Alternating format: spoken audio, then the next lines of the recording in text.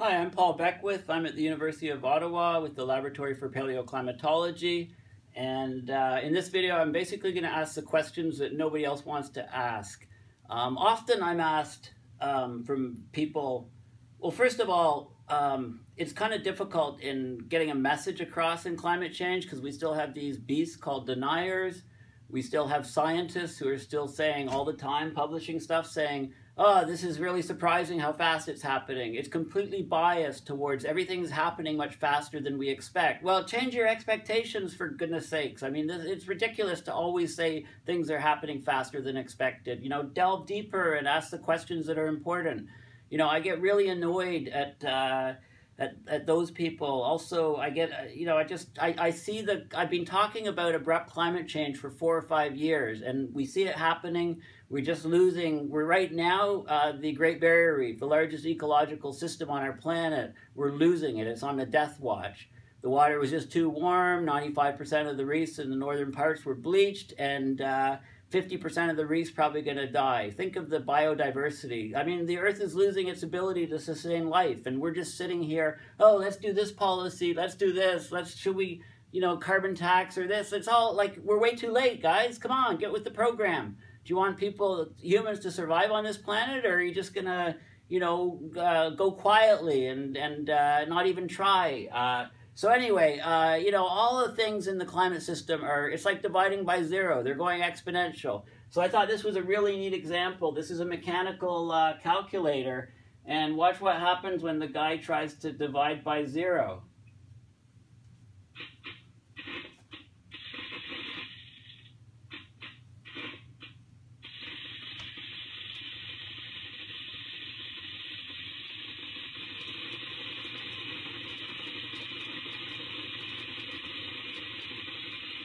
Right? Does not compute. The thing just goes nuts, and they have to unplug it. Right? This is abrupt. This is a chaotic, abrupt system change. You know, it can't handle it. Well, the climate, you know, can the biodiversity on the planet handle the massive changes that we're giving it? We're dividing by zero, and everything's going up, spiking up. So I thought this was a really good example of that type of thing. So, you know, okay, so look at this. The SMIC report in 1971. Google it. Inadvertent Climate Modification. Report of the study of man's impact on climate. SMIC, SMIC. MIT Press. 1971. In the report, it says, I quote, "We recognize a real problem. Global temperature increase produced by man's injection of heat and CO2 may lead to dramatic reduction, even elimination of Arctic sea ice." Duh. You know, this is like 45 years ago. This is not new stuff, people.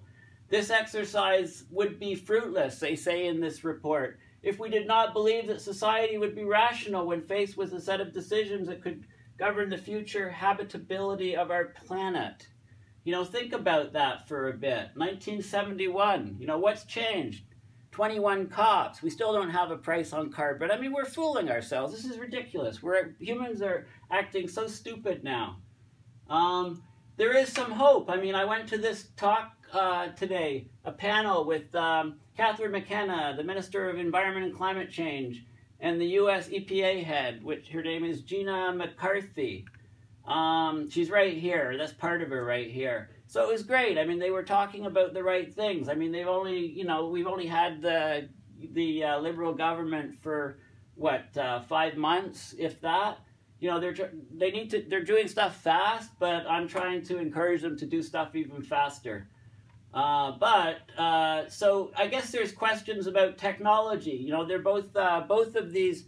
The head of the EPA, the head of the environment in Canada and in the US, you know, they're saying all the right words, or a lot of the right words. We've got to act quickly. This is a big problem. You know, if climate change is the biggest risk to our generation, to humanity, then think of the billions of dollars, the $700 billion US military budget. Put that into, get those engineers, get those brilliant physicists and scientists and engineers to devise ways to address the problem of our generation, which is climate change, okay? I mean, it's not rocket science.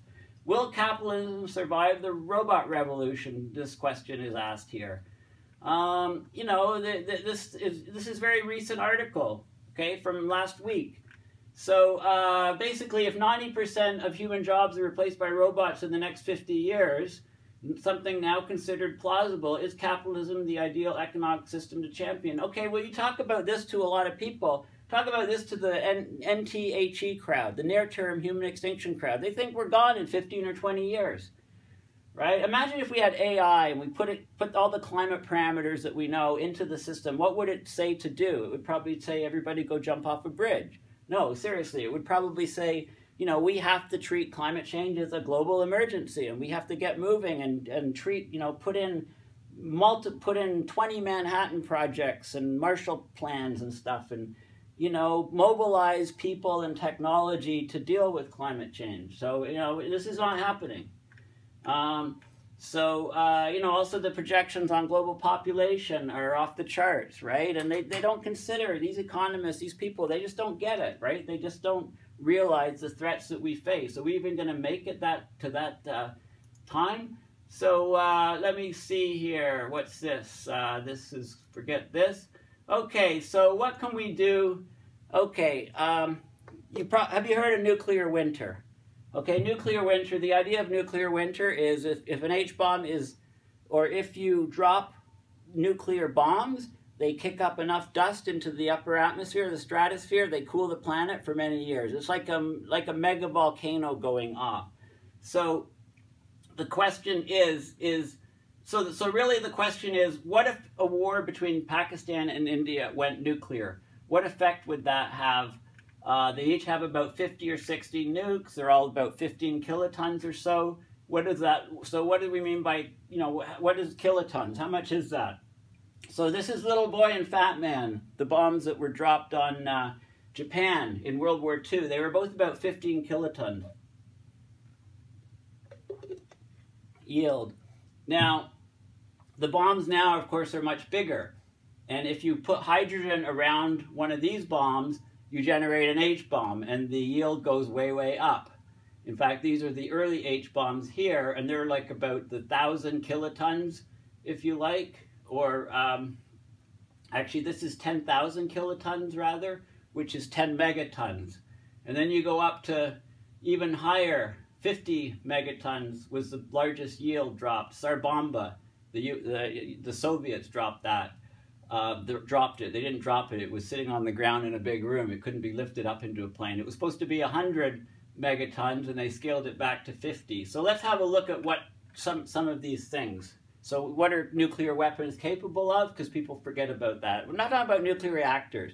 Reactors can't explode. Sure, Fukushima, they were explosions. Those were hydrogen, chemical explosions, right? A nuclear reactor can't explode like a nuclear bomb. But look at this. This guy's a scary guy, Davy Crockett. You know, it's a 23 kilogram nuke, tactical nuclear weapon. This is like a suitcase bomb, lightest ever deployed. These things, I think, were, you know, I mean, this is scary stuff. This guy is probably maybe scarier than just about any of the others. This is Hiroshima and Nagasaki, about 15 kilotons. And then you go to basically, you know, you increase the yield. So this guy, most powerful pure fission bomb, 500 kilotons, right? It's still much smaller than the bombs we have today because you wrap hydrogen around it and you create an H-bomb. So here we get, you know, we go up here to these H-bombs.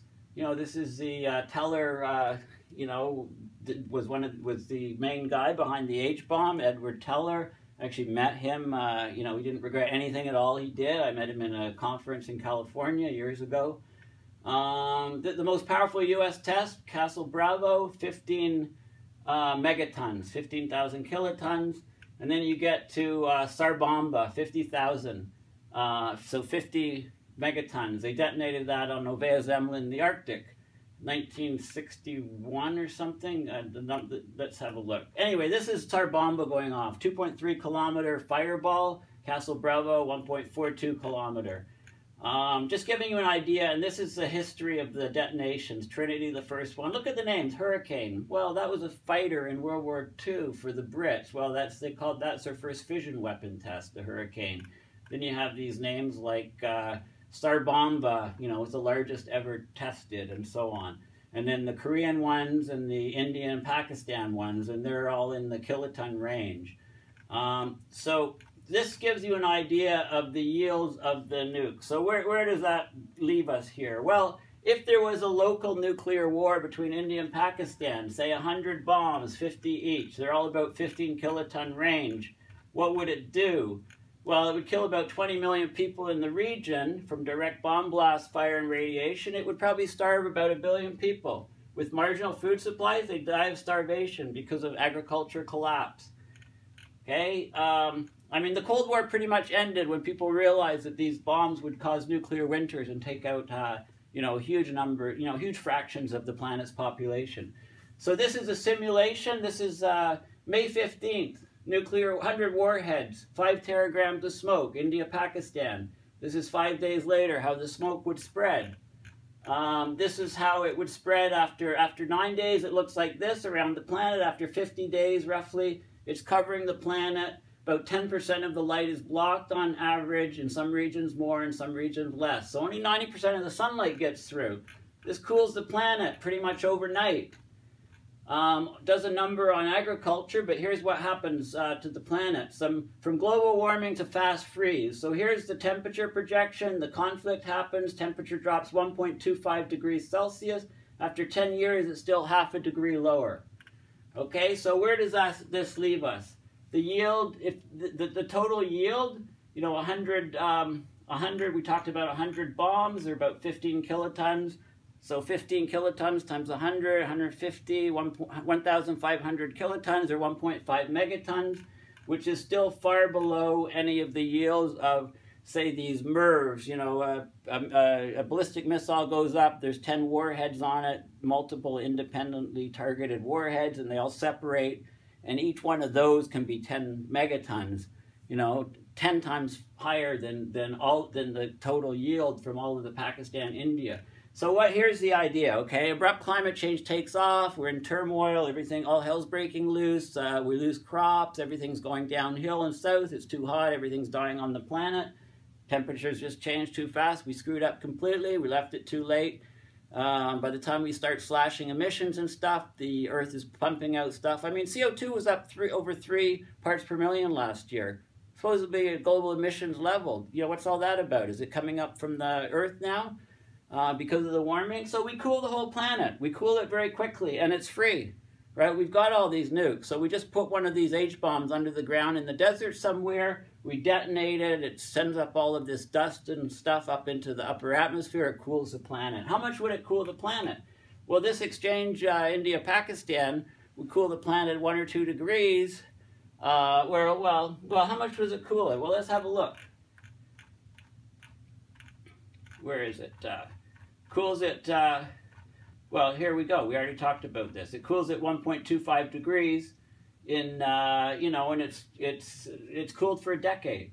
So basically, if we, you know, if we have a controlled nuclear winter, every few years we pop off an H-bomb under the, you know, that's buried in the soils, and it puts up all of the stuff into the atmosphere and cools the planet. You know, when the planet starts heating up again, we put another one up. I mean, this buys us time, right? This completely stops abrupt climate change in its tracks.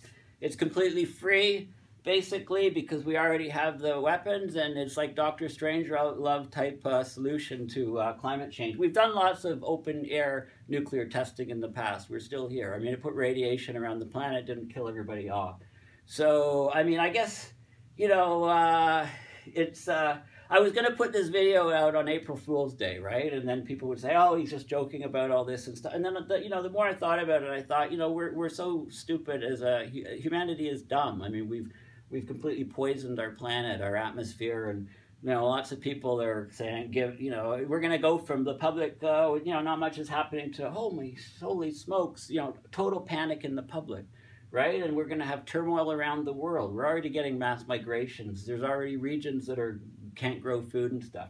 If we want to try to restore the planet back to what we had before, you know, we have to do the three-legged bar stools type stuff. We have to slash zero fossil fuel emissions. We have to do carbon dioxide removal, and we have to try to cool the Arctic. Well, we can cool